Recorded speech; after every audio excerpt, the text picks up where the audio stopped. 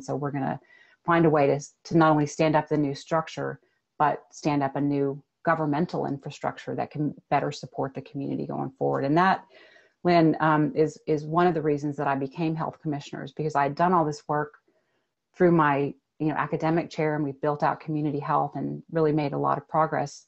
But I didn't want to leave a city without a strong public health department, without real statutory public health leadership that every day woke up and said, today, again, is my responsibility is the health of everyone who lives, learns, works, and plays in my community. And how can we bring forward that kind of vision of a truly healthier New Orleans? Because it's not only going to happen from healthcare is the point. I knew we needed to have a stronger public health enterprise.